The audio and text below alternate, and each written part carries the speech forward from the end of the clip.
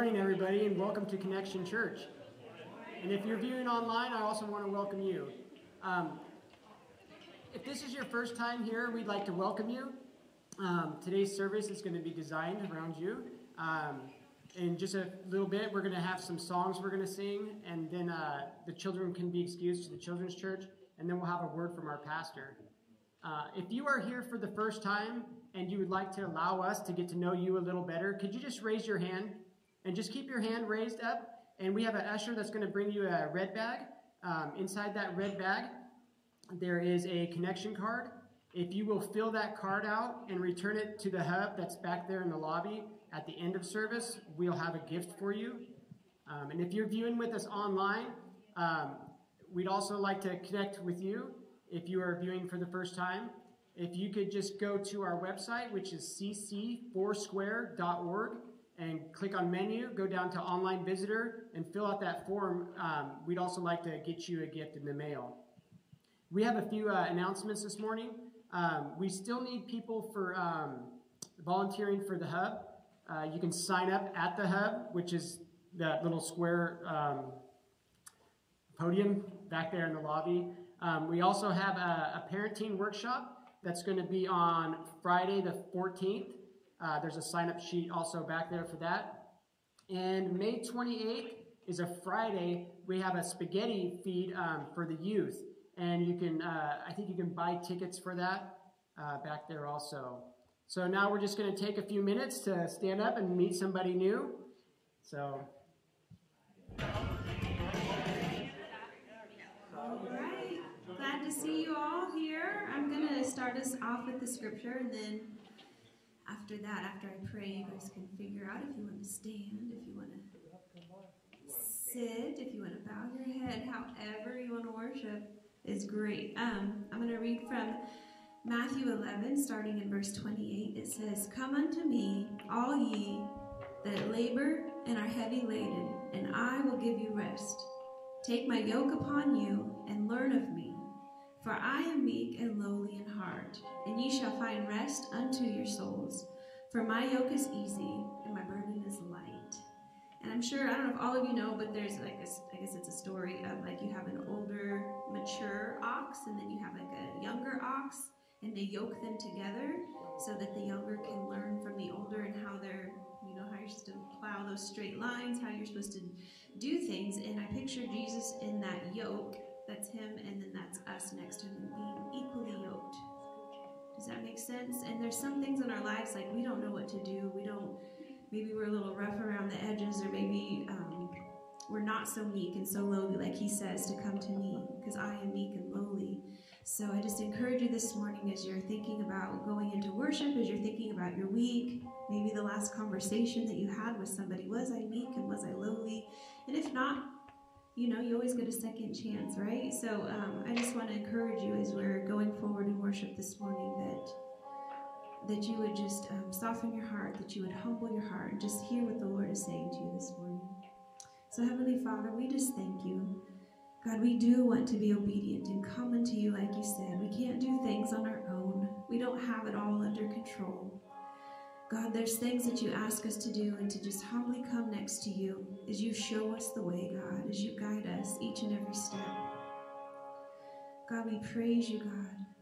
We thank you, God, that yoke, God, is an example of your will. It says, take my yoke upon you, and it's our job, Lord God, to figure out what your will is. But God, you're not hiding it from us. You're not like keeping it or dangling it in front of us what your will is, God. But you ask us to press in, and then you ask us to learn of you, because you are weak, you are meek, and you are lowly. And so, God, I just pray that you would help our hearts to just line up with you. In Jesus' name, amen. We're going to sing this song, and the words, it's King. You can stand if you want. You can sit if you want. However you want. But like the King of my heart, and then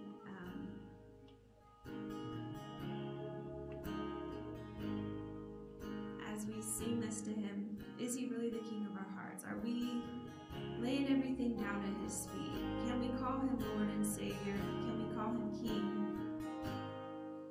And know that he is good. There's another part of the song that says you are good. And so do we know that?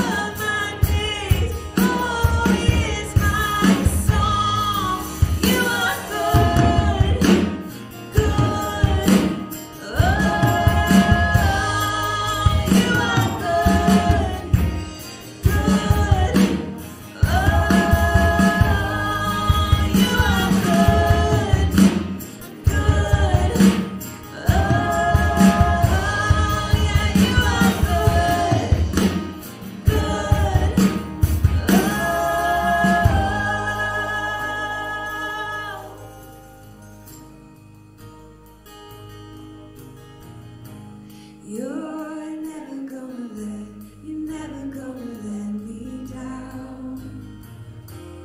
You're never gonna let me down. You're never gonna let me down. You're never gonna let me down. You're never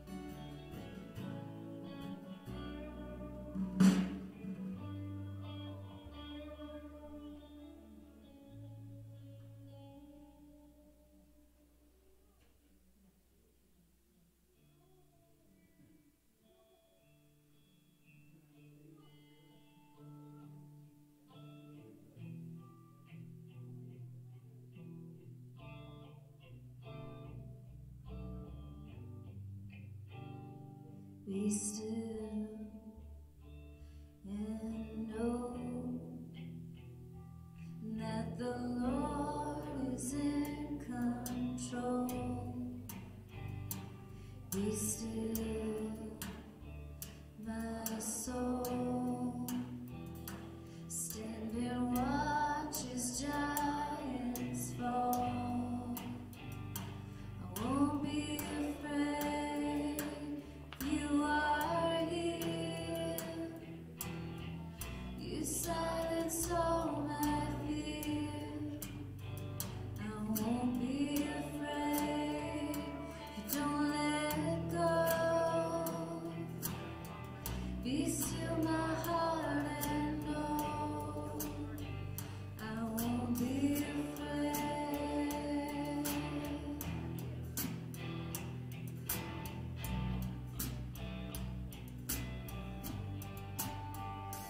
Be still and trust what the Lord has said is done. Find rest, don't strive. Watch His faith and grace alive. I won't be afraid, for you are here. You silence all my fear. I won't be afraid. You don't let go. Be still, my heart, and know I won't be afraid.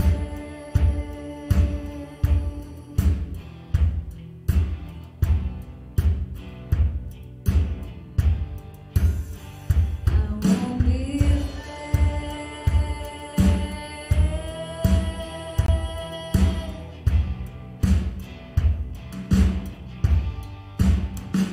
Surely love and mercy, good peace and kindness will follow me, will follow me. Surely love and mercy, good peace and kindness will follow me, will follow me. Surely love and mercy, good peace and kindness will follow me, will follow me. Surely love and mercy, good peace and kindness will follow me, will follow me.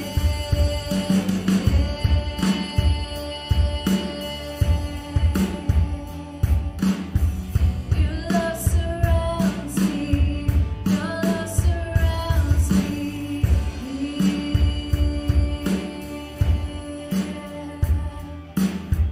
Your love surrounds me, your love surrounds me.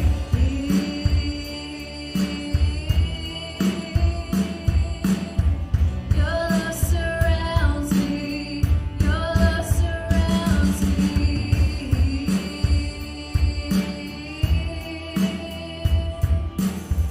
Your love surrounds me, your love surrounds me.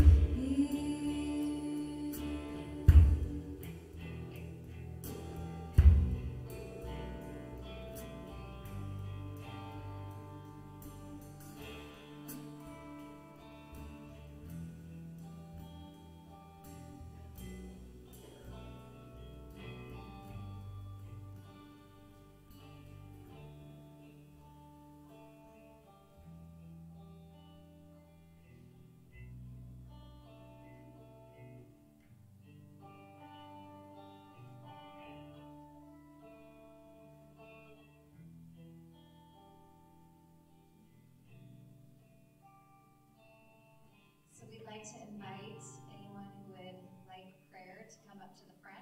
It's open. There's going to be people who are here who want to pray with you. I encourage you to do it. I got some prayer for myself this morning and it was great. I needed it. It was awesome. It can only help you. So don't not come up here because you're afraid or nervous or embarrassed.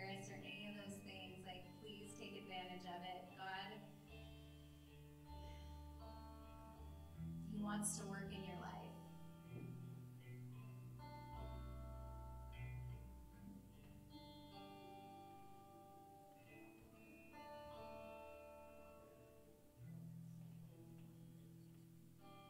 Have some elders come pray.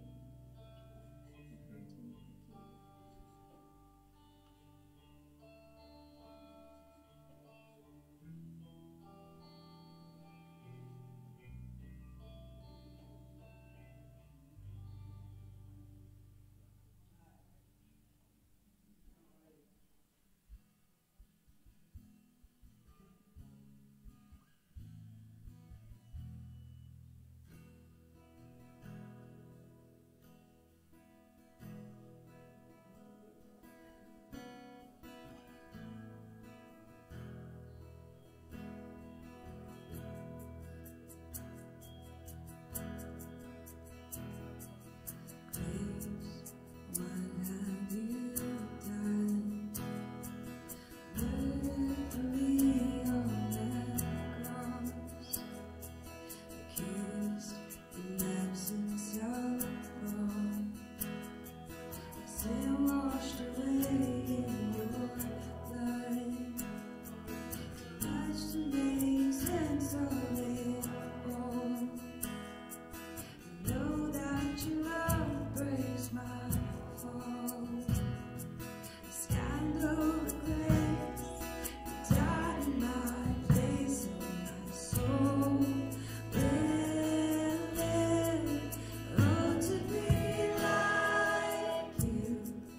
Give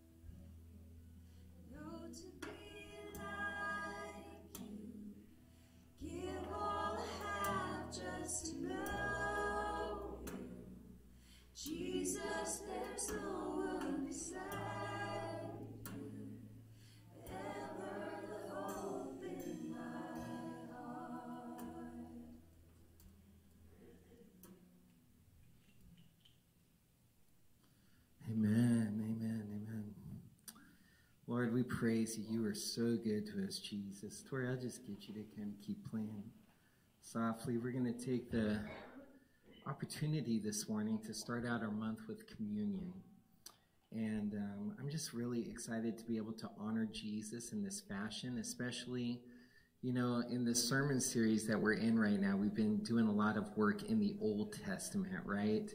And while the Old Testament absolutely teaches us so much, we still got to remember it's all about Jesus, isn't it? Yeah, so we are so thankful for Jesus. As I was considering the current condition of both of our sanctuaries now, both at this campus and the Anderson campus, currently right now, even in this one, because of remodeling and things like that, both of our sanctuaries are lacking two critical things that are required of a Foursquare church. And we'll have it fixed soon. That's why I don't mind saying it.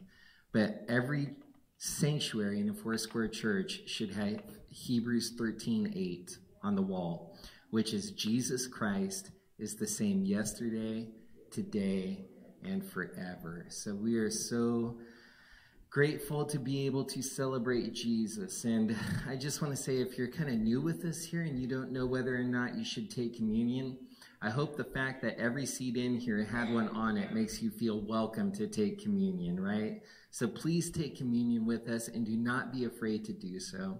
If you have received Christ as your Savior, you are welcome to take communion. When I was a kid, when they would take communion, they would practically scare you to death before it was time to take communion. Like if you had any little bit of sin in your life and you took communion, you were taking it in an unworthy fashion. And that's just not what it's saying in 1 Corinthians 11. I'd love to teach on that again sometime. But you are welcome to take communion with us today.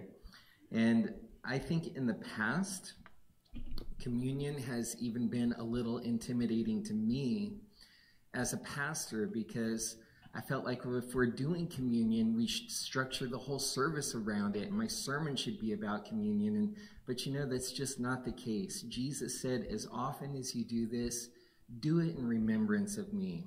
So we're going to start taking communion on the first Sunday of every month. And I'll tell you who was such a great role model for me, and that as a pastor, I would say most of you don't know him, but I said that in the first service. And it turned out that everybody knew him and has known him longer than me. So there's a pastor, his name is Louis Locke, and he's semi-retired now. He pastored over in Carson City, Nevada. And I would go and visit his church sometimes, and he took communion every single Sunday. They did communion. They would stop the service at some point in the worship, take communion every Sunday. And when I would see him doing that, I was thinking, well, you know what? We should be getting a little closer to that as well. So we're going to celebrate what Jesus has done for us today and allowing his body to be broken and his blood to be shed for us. So I want to share with you a scripture. It started with the bread. It says that he took the bread and he gave thanks. Now on each of your seats was the little cup with the wafer, and I would just encourage you right now to start attempting to get that wafer off of the top of your cup. Okay, so, you know, when, for the most part now, when I'm doing sermons, I have the scripture slides up behind me on the screen, and then a lot of people are using their cell phones too to get the scriptures on them and things like that. But back in the day when I was preaching, the only thing you had was an overhead projector, right? The little transparency, so you didn't really put your sermons up on that or your scriptures, and you had your Bible. So when you would give people a verse, you know, that we were going to teach from, you would wait until you heard the pages stop turning, right? So you'd stand there, it's like, oh, I still hear pages turning, so that meant people were still finding it. Well, communion is kind of like that these days. When I hear the cellophane wrappers stop, like, I know we're ready to continue, okay? So that being said, as soon as you can, get your wafer ready.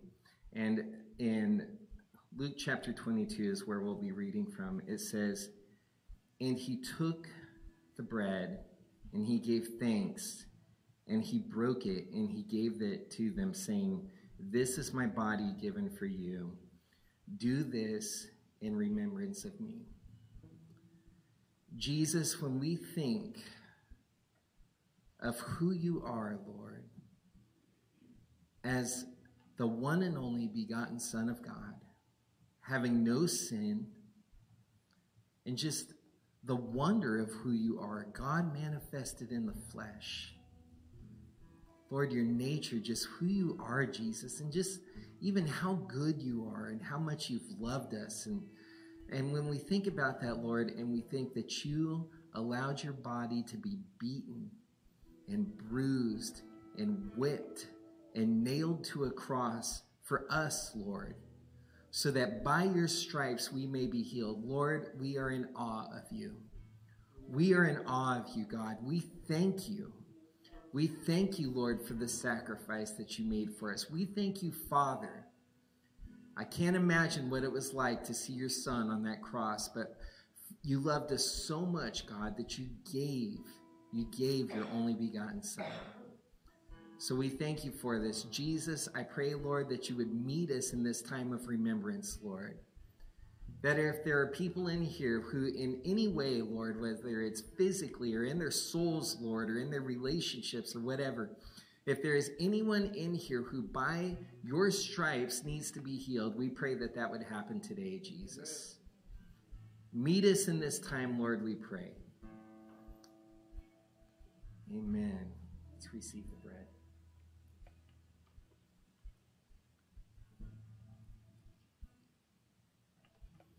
It says, in the same way, after the supper, he took the cup, saying, this is the cup, or this cup is the new covenant in my blood, which is poured out for you. So Jesus, we do thank you for the new covenant. We thank you, Lord, that it's not some temporary fix like the blood of lambs or goats or however they were doing it in the Old Testament. It's not something that's going to fade away or wear off, Jesus. It is permanent. It is forever. We have been washed from our sins and we have been sealed for eternity by the blood of Jesus Christ. So we thank you for this, Lord. We thank you, Lord, that you allowed your sinless blood to be shed on our behalf so that we wouldn't need to do that for our own sins. You did it for us, Lord. It says, Lord, that the chastisement for our peace was on you, Lord. You took it for us. So we thank you, Lord, and we pray, God, that you do help us to live lives worthy of the sacrifice that you've shed for us. We pray, Lord, that we're not ever guilty of it like in Hebrews 10, Lord, to where we are trampling the blood of Christ underfoot with our sinful lives, Lord. We don't want to be that, Lord. We want to do our best to live for you, to serve you, and really to be empowered by the Holy Spirit to do that. So Jesus, thank you for your sacrifice. Thank you for shedding your blood for us, or shedding your blood for us. And I'm thinking, Lord, of Peter when you were washing his feet. And he said, well, then not just my feet, but my whole body. And you said to him, those who have been washed don't need to have their whole bodies washed again. But Lord, like Peter, we all pick up some stuff as we walk through this world. And there may just be an area of our life that really needs to be touched up right now, Lord. Something that's just crept in there, and it's not that we're not saved or that you've turned your back on us or anything else, but we may need that time with you, Lord, that kind of foot washing, Jesus. So I pray, Lord, at this time, God, if there's something in our heart that shouldn't be there, that we would turn it over to you, Lord. That we would repent of it and just be washed again, Lord, that kind of refreshing that we need, Lord Jesus. Again, Lord, we thank you for your blood that was shed for us. In your mighty name, amen. Amen. Let's take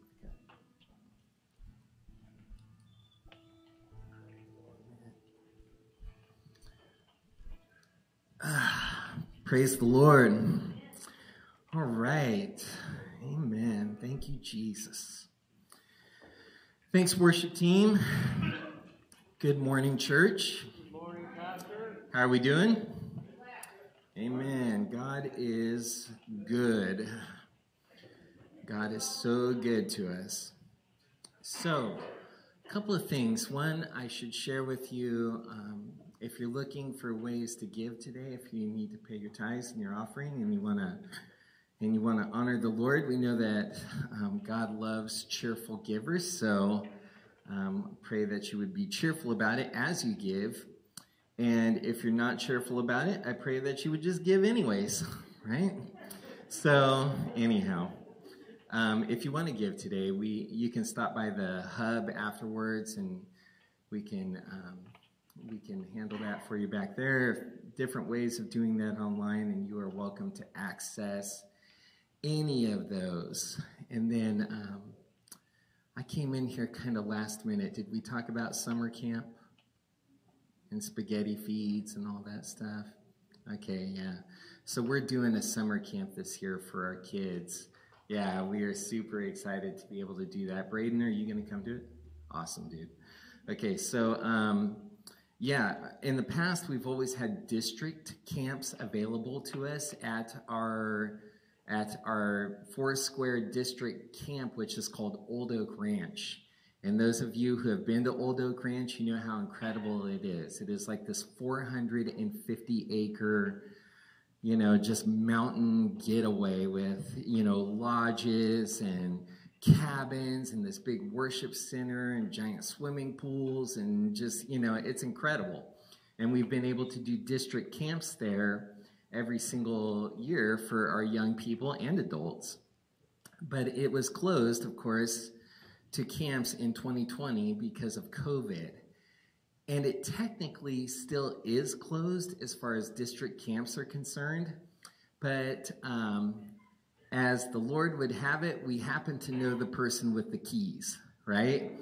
So about between 5 and 7 or 8 churches, some of us have gotten together, and we're putting on a camp for our youth at Old Oak Ranch. So we're going to be just doing all the work ourselves. We're going to be cooking. We're going to be, cleaning up. We're going to be doing everything, manning the booths, all that stuff. We're taking extra volunteers up there to help put this camp together. We're, all sharing the load of teaching and worship, and we're just going to do this camp for our kids. And we're super excited about it. So even though it's not going to be a district camp, which would typically have between 500 and 800 kids per camp at it, right? We're still on track to have about 250 kids at this camp. So we're excited to be able to do it. So be sure to help support the kids in that. They're doing the spaghetti fundraisers, and then pretty soon you'll see the thing up in the, when we start announcing these things about if you want to sponsor a kid, or if you just want to sponsor half a kid to go to camp, or if you want to sponsor a leg, we have it all broke down for you. Like, how much of a kid do you want to sponsor to get to camp? So we are really excited to be able to do camp for our kids this year. You guys ready to get into the Word? Yeah. I hope so, because I'm ready to preach it. We're going to be in 1 Samuel again. And last Sunday, if you remember, we took the time to contrast the foundational difference between the first 2 kings in Israel's history, King Saul and King David. And while they did have amazing differences or drastic differences, they did have a couple of things in common. One is that they had both been selected by God, and the other is that they had both been anointed by God. But in that, they had these tremendous differences as well. And I guess the simplest way of putting it right now, without just re-preaching that whole sermon again, is that Saul is a reflection of what happens when people get the desires of their own heart, right? And King David is an example of what happens when people get the desires of God's heart, right? So Saul's time as king was literally born out of the people telling God what they wanted. They said, no longer do we want Samuel over us, right? But we want a king like the other nations.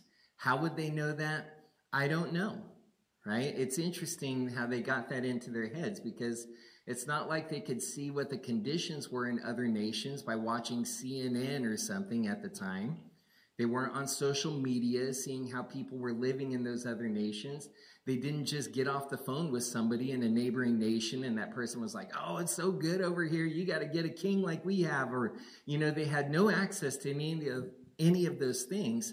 And yet they just knew, we will be happy if we have a king like the other nations, right?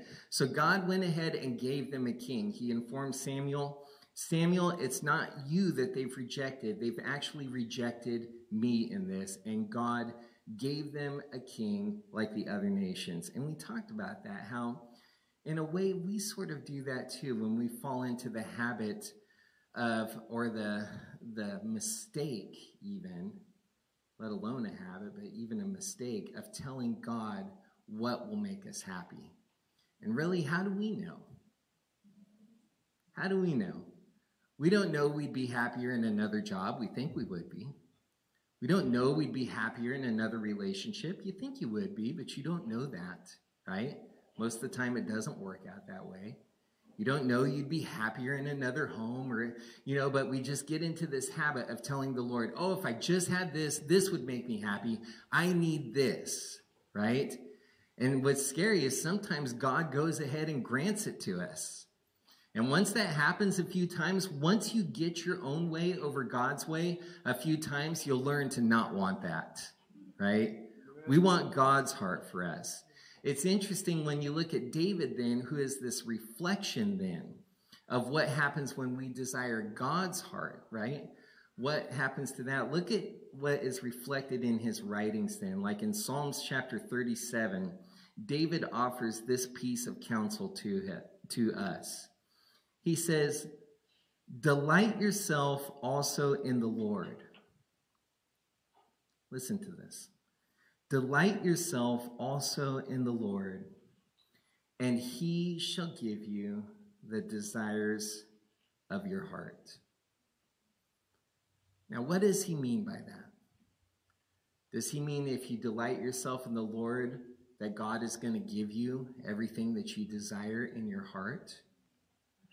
Or does he mean delight yourself in the Lord and God will give you the desires to have in your heart? Which is meant by that? I think there's a little bit of both in that. And that when we're delighting ourselves in the Lord and come into that alignment with him, that God not only places desires in us, but then he actually fulfills those desires for us. I think it's very similar to what Jesus was saying when he said, if you ask anything in my name, I'll do it. Well, that doesn't mean, if you've ever tried it, believe me, it doesn't work. You know this doesn't work. That you can just think of anything, ask for it, clamp in Jesus' name on it, and you get it, right? That's not how it works. So we know that there's something about being in alignment with the name of Jesus and being grafted into the vine and abiding in Jesus, that when we are abiding in him and in his word and walking according to his will, when we ask something as residents within his name, he'll do it. That's what he means, not just saying in the name of Jesus. Honestly, that is akin to taking Jesus' name in vain. It's really asking something while residing in the person of Jesus. Then he's going to do it. This Psalm 37 that David gives us here, he says, delight yourself also in the Lord, and he shall give you the desires of your heart. The key word for me is the first one, which is delight. Delight yourself in the Lord. I looked it up in the Hebrew to see what the actual definition of that word is. And I bet it's a lot different than you think it would be. The word delight there in the Hebrew literally means to be soft and pliable. Like that's, you know how they'll give multiple definitions of a word. That's not even like the third or fourth one down, or that is the primary definition of the word in the Strong's Concordance, is to be soft and pliable. And what it means is if you remain malleable, are you familiar with that word? If you can be shaped. In the first service, I said shapeable, right? And then I looked at Pastor Jack and I said, is that a word? And he said, sure, why not? Which was not like tremendously assuring, right? But if you remain malleable, if you can be somebody whose heart is shaped by God, then he will give you the desires of your heart, right? So just in its context there, it implies we have to be the type of people who can be influenced and shaped by God, that our desires need to be adjustable to what God's are, right? We have to be soft and pliable. So last week, we looked at the selection and the anointing of these two kings. And we went ahead and drew a distinction between them, between two English words that I'm not sure there is a distinction between them, but for the sake of preaching, I just made up one, right? So I said Saul was a king who was selected by God. David was a king who was chosen by God. But if you read like those things in their context, Saul was a king who had been selected in response to the desires of their heart. And David was a king who was selected because of the desires of his own heart. Does that make sense? So yes, God selected Saul, and he gave the people what they wanted, and he even gave Saul a fair shake. It wasn't just like, okay, here he is. He looks just like the other kings from the other nations. He's big and strong, right? But I'm done with it and turned it back. No, he anointed Saul. He gifted Saul. But it was still a response to the cry of their own heart, right? It wasn't the desire of God's heart. So we looked at the selection of those kings and the fruit of getting our own way. And really, the better thing than getting our own way was, like we looked at last week, to be content with who God is and what he has made you to be and what he has for you. Now, in addition to that, last week we looked at selection and anointing. Today I want to look at how these two people were actually introduced to us in the story. Like, what do we find them doing when we first meet them? What are the circumstances surrounding our introduction to King Saul and our introduction to King David? Are you with me so far? Amen. Does that sound wildly interesting to you? Is it the most fascinating thing you've ever thought of in your life? All right, then I'll continue. Thank you for those unsolicited positive words. So the introduction around King Saul. In 1 Samuel chapter 9, it says, there was a Benjamite, a man of standing, whose name was Kish. I'm laughing because I'm about to venture into some wild names to read, right? The son of Abiel, the son of Zeror, the son of Becharath, the son of Aphiah of Benjamin. Kish had a son named Saul, as handsome a young man as could be found anywhere in Israel. And he was a head taller than anyone else. Now the donkeys belonging to Saul's father Kish were lost. And Kish said to his son, take one of the servants with you and go and look for the donkeys. So he passed through the hill country of Ephraim and through the area around Shalisha, but they did not find them. They couldn't find these donkeys, right? Ultimately, they never did find them. The donkeys just kind of came home on their own, okay? But it says that they did not find them, so they went to the district of Shalem, but the donkeys were not there. Then he passed through the territory of Benjamin, but they did not find them. And when they reached the district of Zuph, Saul said to the servant who was with him, come, let's go back, or my father will stop thinking about the donkeys and start worrying about us. right? It's like, it's been so long now, we're not going to find these donkeys. But the servant replied, look, in this town there is a man of God, and he is highly respected. And he's talking about Samuel, okay? And everything he says comes true. Let's go there now, and perhaps he will tell us what way to take. It's interesting that seeking out God's help in this wasn't even Saul's idea.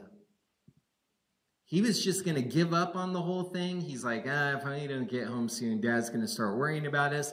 And it was the servant who said, let's inquire of the man of God and see if God can help us in this. It was not Saul's idea. Now, David, on the other hand, has a different sort of introduction. Samuel is sent to the house of Jesse because he knows that one of Jesse's sons is going to be anointed as king, right? So he goes before Jesse, and Jesse starts, bringing out son after son to see which one is going to be king. So the first one that comes out is Eliab. And it says, when they arrived, Samuel saw Eliab, and he thought, surely the Lord's anointed stands before me, right? Now, what we know then is Eliab must have been some kind of big, strong, good-looking guy, right? Somebody who, like Saul, would be a person who you would look at him and go like, this guy's got to be the one, right? But listen to the Lord's response to Samuel. He says, do not consider his appearance or his height. Don't consider those things. He says, for I have rejected him. The Lord does not look at the things people look at. Can we all say amen to that? God does not look at the same things people look at. People look at all kinds of different things and think, oh, this is it. Oh, this is the one. Oh, this is the way. This has to be the way. And God just does not see it that way. I'm glad God looked at me at some point and didn't see me the way everyone else did. All of us should be happy about that, right? God looks at you and he says, I see what I can anoint that person to be. Doesn't matter if 1,000 other people passed over you. Doesn't matter if somebody saw your, whatever your proverbial brother is right next to you and thought, oh, that must be the one. And God's like, nope, this is the one. This is the one I want. This is the one I've accepted. So he goes on to say, people look at the outward appearance, but the Lord looks at the heart. Then Jesse called the rest of them Abinadab, and he wasn't the one, and so on. And finally, in verse 10, it says, Jesse had 7 of his sons pass before Samuel. But Samuel said to him, the Lord has not chosen these. So he asked Jesse, are these all of your sons? And he says, well, there still is the youngest, right? But he is tending the sheep. What a contrast. You're introduced to Saul, and he's lost the donkeys, right? He's looking all over for his father's donkeys. He never does find the donkeys. He gives up on finding the donkeys. The donkeys just end up making their own way home, right? And finally, he goes home. And that's kind of the imagery of Saul that we have as an introduction. Somebody just losing his dad's donkeys. But then you've got this introduction to David, and here he is tending his father's sheep. And not just tending them, but doing it well. Doing it well. Tells us that one time a bear attacked the flock and David killed the bear. It is not easy to kill a bear. It's very hard to kill a bear. I grew up in a family of hunters. My dad was a hunting machine, right? Wild pigs, deer, bear, everything. He was constantly hunting. All the guys in our church hunted. Right? So not only did they have all their own stories, but they had a million other stories about hunting. And I'll never forget, they told me this story one time. I think it was true. If not, never let the truth get in the way of a good story. I've told you that. But they told me about this guy who was cornered by a grizzly bear. And he pulled out his .357 Magnum and he shot the bear in the head twice, and it kept coming at him, right? And finally he shot it in the body and got it to drop. But when they skinned the bear, they found that the bullets had hit its skull, flattened out, and just slid around under the skin. Like it wasn't even penetrating, right? That's a bear. And David killed one with what, a sling? You know what I mean? It's like he took one down because it attacked the sheep. It says one time a lion attacked the sheep and he snatches it up by the beard, right, and kills it. A lion.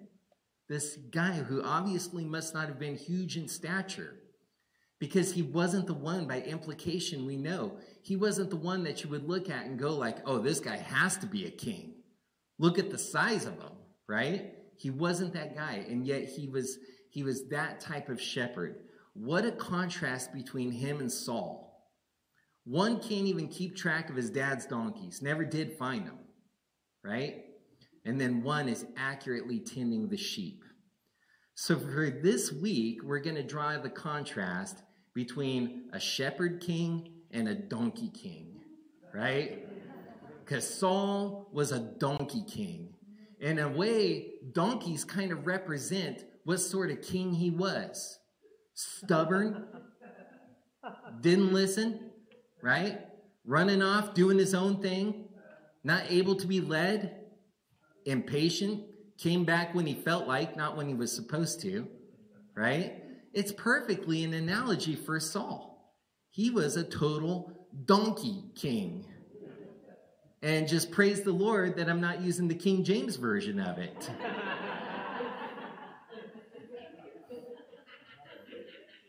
We'll just leave it at Donkey King, right? Just stubborn, in his own will, wanting his own way. And yet David is a shepherd king. And in a way, those sheep reflect his heart as well. Because not only was he a shepherd, a good shepherd, but he was somebody who enjoyed being shepherded. You know, I'll share this with you, and I hope that you understand that there's not a hint of pride behind this when I say this to you. But everywhere I've ever ended up in life, and it's not because of anything, believe me, it's not because of merit, it's certainly not because of education. I don't know what it is, right? Well, actually I do, and I'll tell you. Anywhere I've ended up in life, I've ended up in leadership. Whether it was the church, whether it was the workplace, whatever, I've always ended up in a place of leadership. And believe me, I don't seek it out. In fact, at our AM service this morning, we had Pastor Jack there.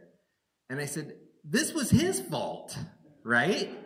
It's like I was perfectly happy serving him and being associate pastor to him. And I loved that role.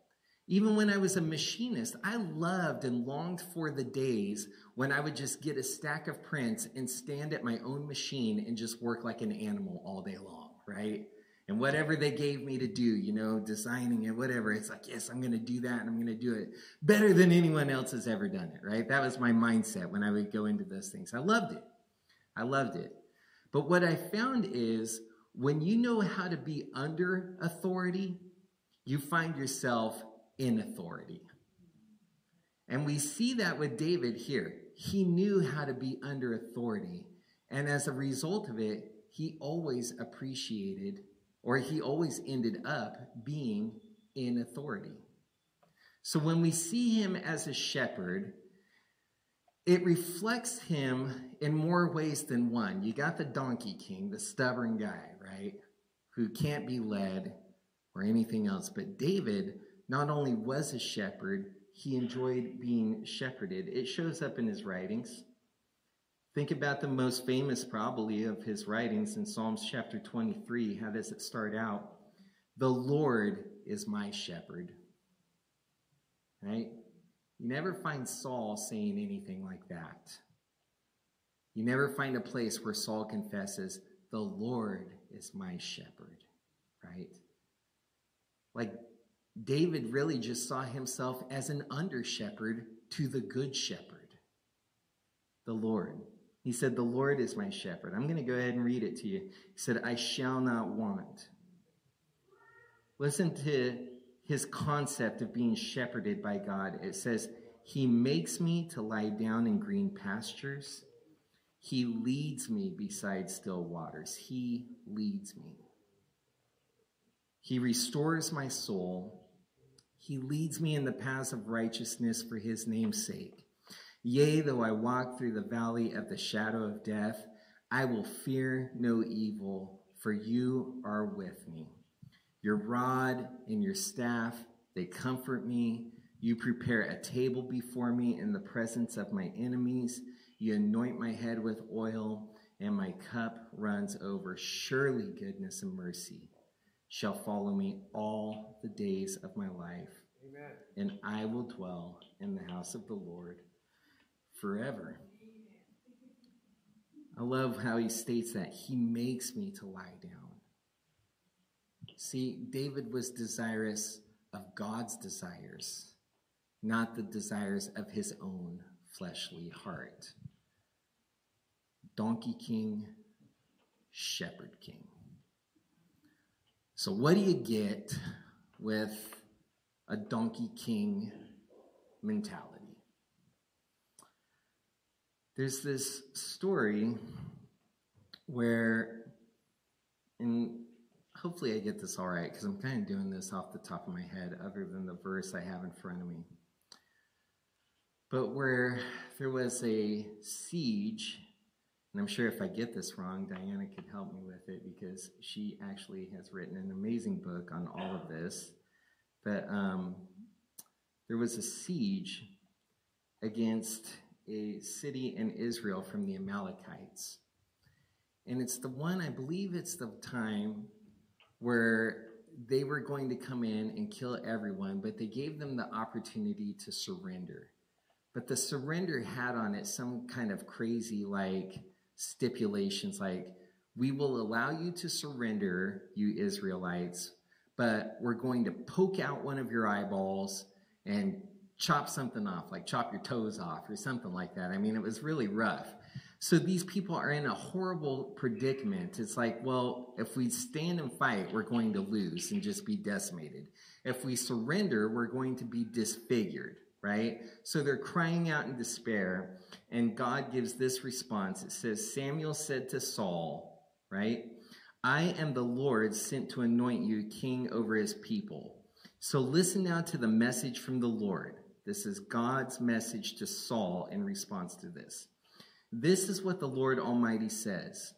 I will punish the Amalekites for what they did to Israel when they waylaid him as they came up out of Egypt. Now go and attack the Amalekites and totally destroy all that belongs to them. Do not spare them. Put to death the men, the women, the children, the infants, the cattle, the sheep, the camels, and the donkeys. And I know that sounds harsh. I've taught on that before. I'm not going to do that again today. That was the command of the Lord to Saul. Here's how I want you to deal with the Amalekites. Utterly eradicate them. Saul did not do this.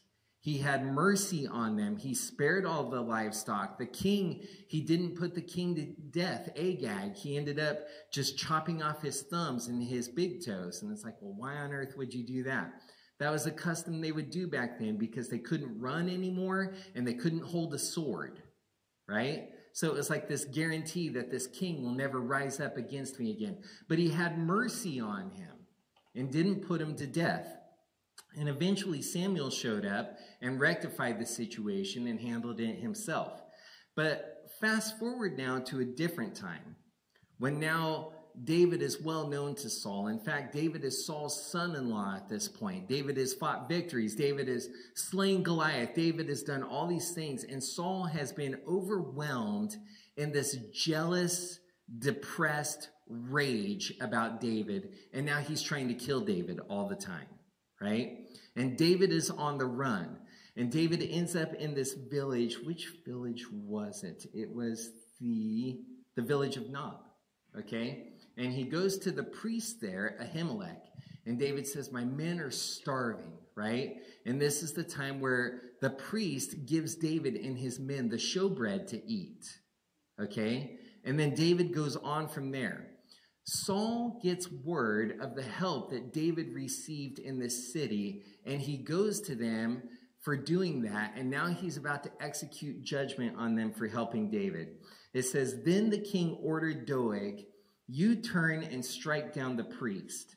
So Doeg the Edomite turned and struck them down. That day he killed 85 men who wore the linen ephod. He had 85 of the priests in that city killed, okay? All of them.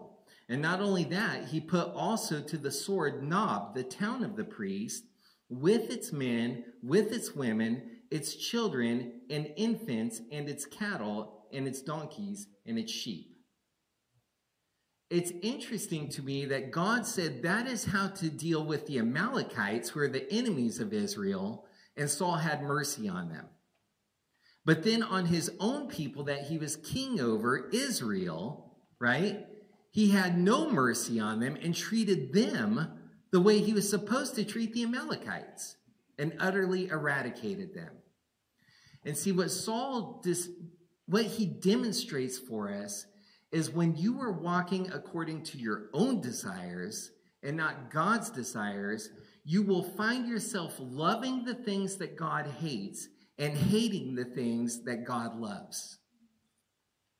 Saul perfectly proves it. He was always stubborn, always doing his own thing, always impatient on the Lord. And as a result, not only was he born out of the desires of people's hearts, he walked according to his own heart's desires. And as a result, he found himself, not as a plan. It's not something he intended on doing, like, I want to be a guy with this attitude. No.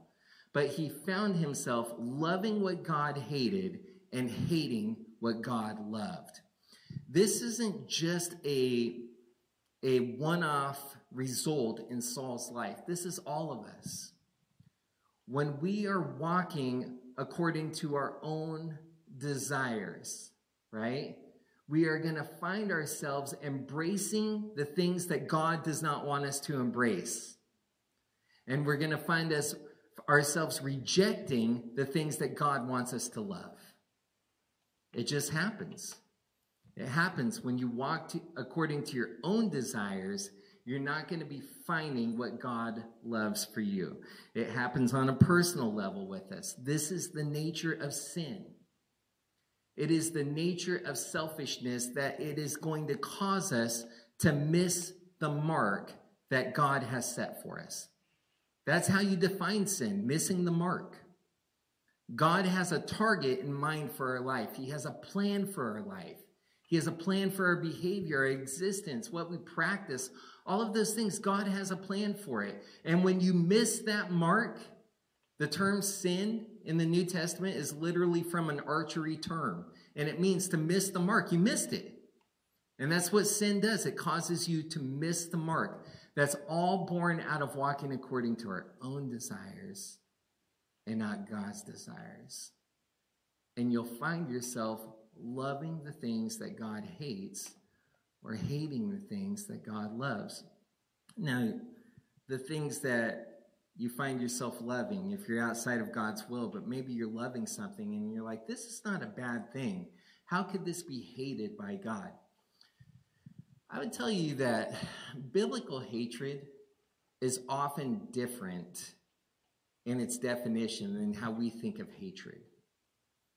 Like, Jesus said something to the effect of, I should have written it down here so I could quote it exactly. But he said, whoever does not come after me and hate his own father and mother and, and he lists all these family members. He said, whoever doesn't come after me and hate all of them is not worthy of me. And it's like, my goodness, that seems awfully rough. God wants me to hate my mom? No, obviously not. God doesn't want us to hate anyone in that definition of hatred as we think of it. But what it means is God needs to be preferred above them. God needs to be first before them, even first before your spouse. God needs to be first. What does that mean? If it comes down to a decision between pleasing that person or pleasing God, God is going to be the one being pleased.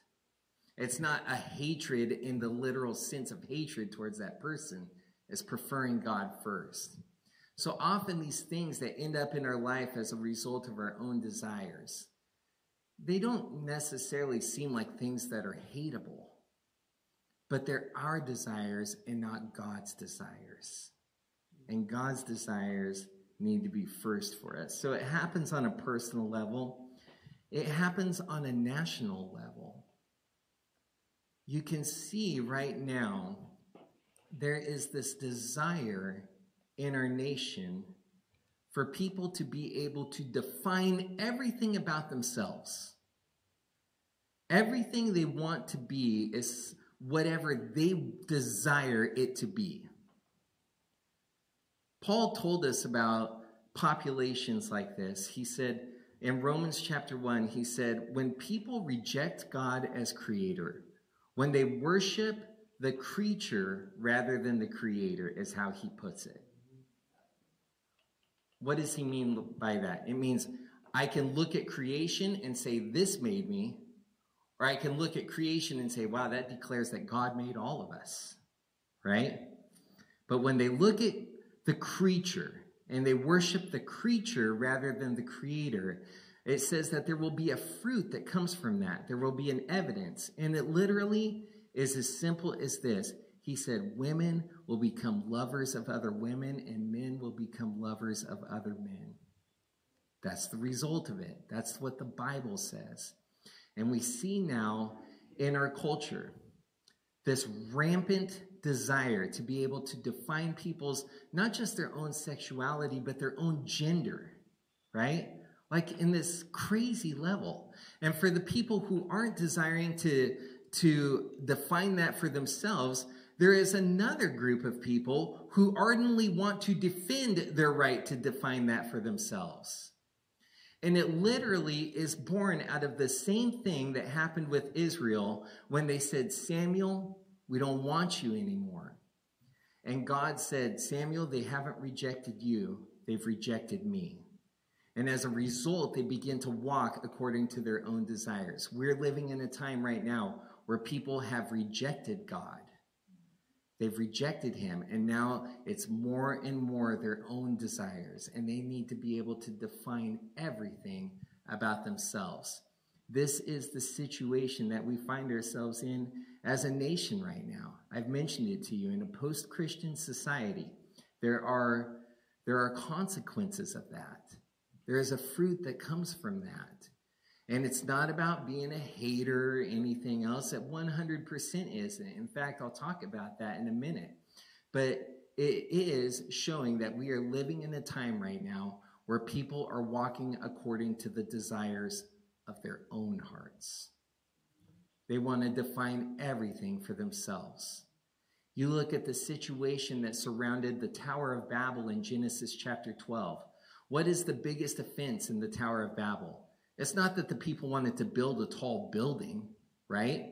It's they said, so we can make a name for ourselves, right? And this is the time we're living in. People want to define everything about themselves. It's not that way. God has a design and a purpose for us. So sin, even sins of homosexuality, right? It's not that that's just a sin that's necessarily worse than all the other sins. It's missing the mark of God's design. It's saying, I know what's better for me, God. I know what's going to make me happy. I know what's going to fulfill me. And you don't. None of us do. They don't, who are engaging in that lifestyle. They don't know that, right? So it affects all of us in some way or another when we start to walk according to that. On a personal level, we see it affecting our nation right now. And then, like I said last week, before we get too high and mighty about all of this, we need to get off our high horses and see how it's even affecting the church. Some of you last week enjoyed it way too much when you turned to somebody by you and said, get off your high horse, right? I heard so many stories about that afterwards. One husband looked at his wife and he didn't say, get off your high horse. He said, get off your Empire State Building. I'm like, what does that even mean? It's like he couldn't even find a big enough analogy in the animal kingdom, right? It's not like he went from a horse to a camel or like a horse to a giraffe, like get off your giraffe. No, it's like, no, animal kingdom won't cover this. I'm going to like one of the tallest buildings in the world. Get off the Empire State Building, right? So I think that there was a little too much fun had in that last week and probably a little too much conflict about it afterwards. But the church right now, we're off in our desires too. And I'll tell you how, and we'll be done after this. I don't know what time it is, and praise the Lord, I don't. We're off a little bit in our desires because when we look at the world and we look at these parts of, say, the LGBTQ community, and we say, oh, that's off, you know. What is our heart about that as we're doing it? Because the first thing we need to remember is that God loves them. And not just people in that particular sin, right? But God loves the lost, period. God loves them. We just celebrated it this morning in communion. Amen. For God so loved the world that he gave his only begotten Son, that whoever believes in him shall not perish, but have everlasting life. Amen. I don't know that the church's overall stance, and I mean the church as the body of Christ, is doing a good enough job right now reflecting that to the world. And I think it's because we have a desire right now that is out of alignment with God's desire. And that desire that I find prevalent right now in the body of Christ is to get back to the way things were. That's our desire as Christians. That seems to be our desire as Americans right now. It'd be like 30 years ago, it wasn't this way. 20 years ago, you would have never seen this. 10 years ago, they would have never made a decision like that, right? And we're constantly looking back at what was, and we desire what was. And because we're desiring that so strongly, it's keeping us from loving the people who are lost right now. Amen. Because I find that we, the church, are constantly pointing at everybody saying, you're screwing it up. You're messing up the country right now. You're doing this, right? Because we're losing something. We see something changing, right? And we have this strong desire for what was. But I think of what Jesus said to us. He said, whoever saves their life, whoever would save their life will lose it for my sake. And whoever seeks to save their own life, right, will end up losing it as a result. So whoever is willing to lose their life for my sake will save it. Whoever will save their own life is going to end up losing it. Now, what strikes me about that, when Jesus says that in Luke chapter 17, and this is where I think the realignment has to happen for the church. When Jesus gives us that passage, he draws for us the perfect analogy. He said, it's really just like Lot's wife. Now, what happened with Lot's wife? If you remember, the angels came and brought them out of the cities of Sodom and Gomorrah before God would destroy them with sulfur and brimstone and all of that, right? And as they're walking away, she turns around and looks back at Sodom and Gomorrah, the judgment that's happening, and she turns into a pillar of salt, right? She was warned, don't look back, right? But she looked back, she turns to a pillar of salt. Jesus uses that as the analogy for whoever will lose their life will save it, but whoever would save their own life is going to end up losing it. The sin of Lot's wife wasn't just like turning around to see the big fireworks show. The sin was what was taking place in her heart, and that she was mourning having lost her own life. She lost her lifestyle. She was losing her home. She was losing that culture. She was losing everything about it. And rather than seeking what was in front of her, what God had in store for her, she was too busy turning around, thinking about what she had lost. And that's what Jesus is saying. If you're turning around trying to save your own life all the time, you're just going to end up losing it. But if you're willing to lose it and leave it behind and get your eyes on what's in front of you, you're going to save it. Amen. Now, as I said, if we're going to walk according to our own desires, and our desire is to just get back to the 80s, right? Which if you actually lived through the 80s, it's not as great as people think it was, right? Yes, we love Ronald Reagan. No, we don't love mullets, although they seem to be coming back. And I had a sweet one. We don't love parachute pants, right? But if all we're desiring is to get back to the way things were, if that's our own desire, in the same way, we're going to find ourselves loving the things that God does not care about right now.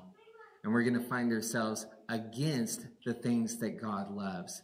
And what we know God loves for sure is the lost. Our heart needs to change right now from looking backwards to the past all the time to what God wants in the lost that is in front of us. Does that make sense? Looking backwards is not going to change anything anyways. You're just going to lose it all.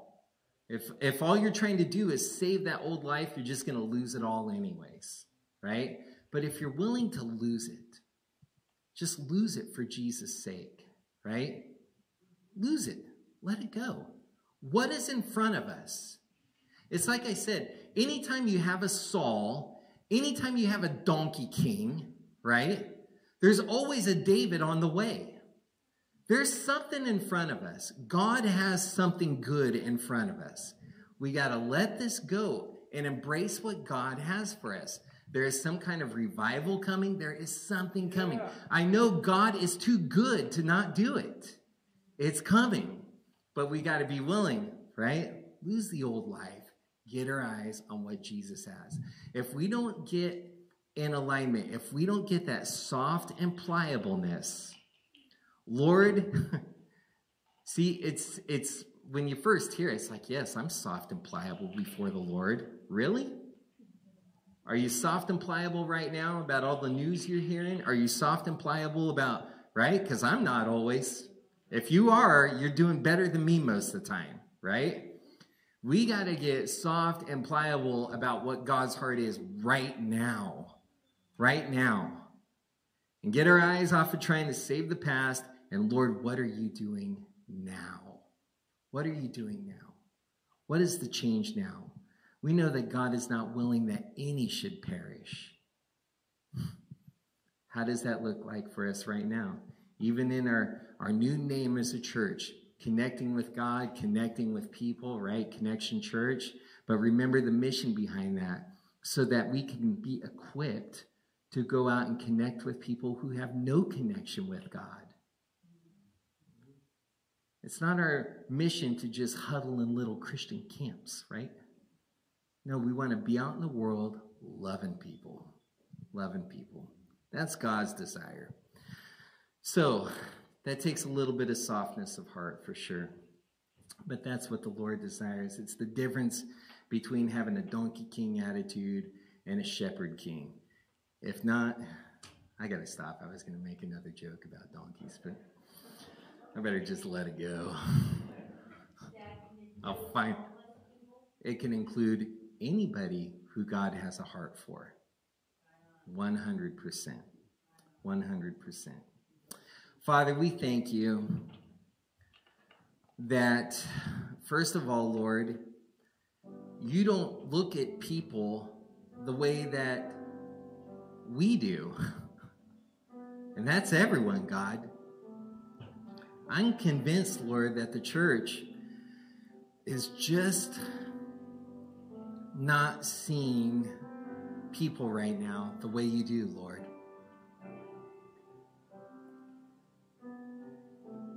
There is a stubbornness, God. There is a grief about what has been lost. There is all these things right now, Lord, but there is not really a saying, God, make your desires my desires. God, give me the desires to have in my heart. So, Lord, I pray that we would be malleable before you. That, Lord, we would stop looking backwards constantly and whatever's been lost. Jesus, you have so much good in front of us. So much good. Who knows what you're going to do, God, but we know that something good is on the way. You've told us, don't grow weary in well-doing, because we're going to reap a harvest if we don't lose heart and faint. God, we're not going to lose heart. We want what you want. We want to love who you love. We want to reach who you want us to reach. And we thank you for this, Jesus. We thank you for this, Lord. Thank you, God, that we always have hope in you. In your mighty name, Jesus. Amen. Amen. God bless you, church. Make sure to say hi to someone before you get out of here. And, yeah, love you guys.